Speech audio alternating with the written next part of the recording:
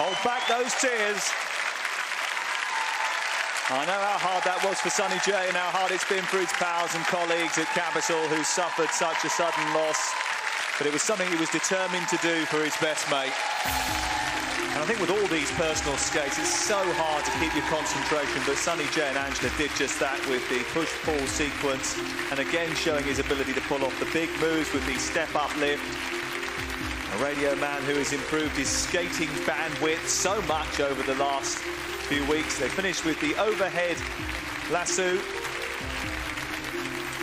So from the centre of your FM dial to the centre of the ice rink at Bovingdon, possibly to the top of our leaderboard, let's find out. Ashley.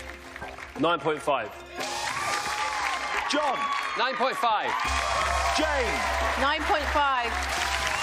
And Chris. 9.5. They've had an extra point. It's 38 out of 40, their highest score.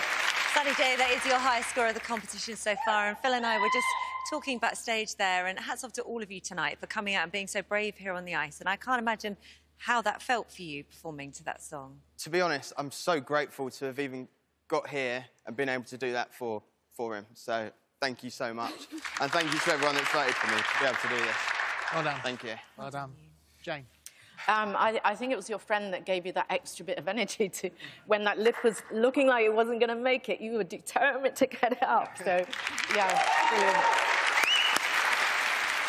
John. Well, that, like Jane, the true determination with the energy and the spirit in you to push that lift up, that was the only reason I gave you a 0.5 less. But otherwise, it was a nice skate. It was a clean skate. You were doing what you do best, and that was performing. And I think that kind of attitude that you have towards it. Listen, I hope you're not here next week. I really, really do. Thank you. Chris. You are our most improved skater. I really believe that, from where we started to where you've gotten to now.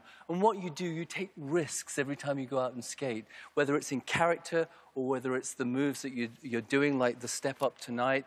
You didn't back away from it. It didn't go well in rehearsal, but you still came out and you did it and you pushed it and you made it happen by the end. So for me, like John, I hope you're here next week too. Thank you. Ashley. Yeah, man, you should be really proud of yourself, because you know what I love and respect about that?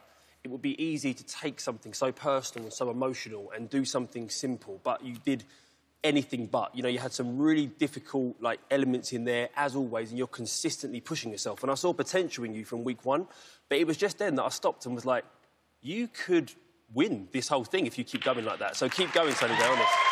Sonny J, you must have been thinking the whole time, I just want to get through it. I just want to get through it and be OK. And you've done it now. You've got to this point. How are you feeling in this moment? I'm just so grateful to have even been able to do it. And I just want to thank Dan and Karen as well for choreographing such a lovely number. I'm so proud of it. And to have the support of your partner as well is so important. He's all right. Yeah, Angela! If you